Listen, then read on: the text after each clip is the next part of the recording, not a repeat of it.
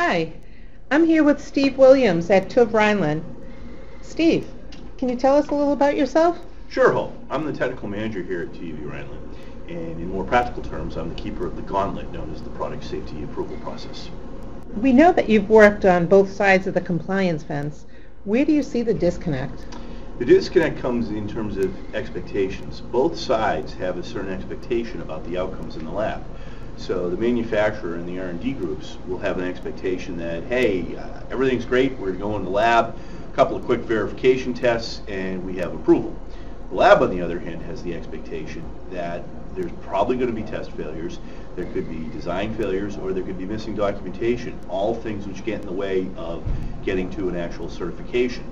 The goal is to bridge that disconnect in terms of expectations between both groups, and the sooner that we can all talk together, the better the outcomes. And from your experience on the manufacturer side, where's the disconnect with compliance and product management? The disconnect comes in terms of scheduling.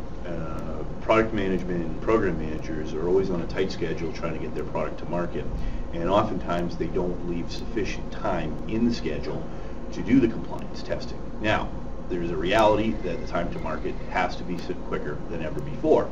So the way you can mitigate that is by having compliance involved early and often. You can't change the time that you have to do the program, but you can change the time in which you engage with the lab such that that narrow window at the end is easy to fit into because you've done all these steps ahead of time such that the trip to the lab is more of a verification process.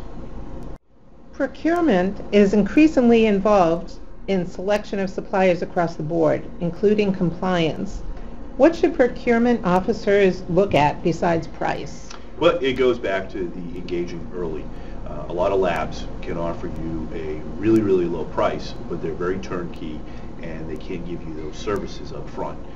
Procurement should be looking for a lab that's willing to partner with their development teams to help make sure that the trip to the lab at the end, when you're anxious to release product, goes as smoothly as possible.